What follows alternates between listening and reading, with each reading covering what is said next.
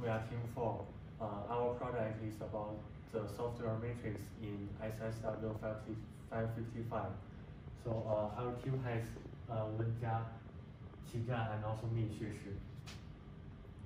So about our project, we will measure the software matrix in SSW 555 project. So this project is a semester-long project which will read and parse the GED file and visualize the family tree data. So it's a semester-long project, so it has 4 sprints, which each sprint will need 2 user stories from each team member, and a total of 8 stories for each sprint. So we will use the GQM model. We can define our goal, questions, and methods. For our measurement, we choose 3 different metrics: the line of code, and the complexity, and also the MI. So for the background of this project, this is a semester-long project which will require 4 students in a team to do this project.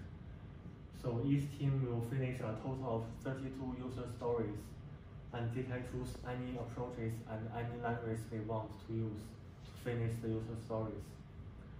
So because all of the user stories are same, so for every teams use same languages, there shouldn't be any big difference between the metrics. We can use the software metrics to tell which team are on the right track. To ensure accuracy, we will use automated tools to measure the software metrics. Also, the data points, we already gained data from 5 projects. 2 of them are Java projects, and 3 of them are Python projects. The matrix is LOC, CC, and MI, and also the increase rate of metrics between different sprints. I will introduce the results of our project. These are all the projects we use for this project. And these 2 will be Java program, and these 3 will be Python program.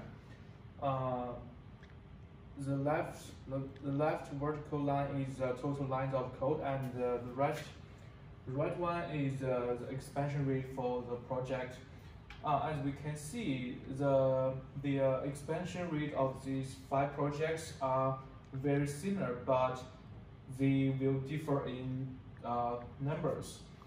And for cyclomatic complexity, these 5 projects all have the same trend, which is incremental, but they have similar increase rate between sprints.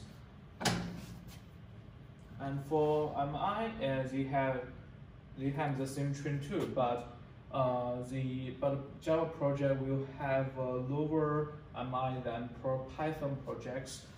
Next, my team member Qizhan will introduce the result. We learn from the result. Okay, I will introduce the conclusion that we get from the data. So first we can see that the Java tends to have more ROC than Python in the same project, and the MI of the project seems higher in Python than that in Java programs. This is because that Java is a strong type language, and it needs to write some functions like getter and setter in the classes. Second, the MI in all the projects has the same trend. As the project went on, the MI becomes smaller. This is because when the code's getting more and more, the maintenance difficulty will getting harder and harder.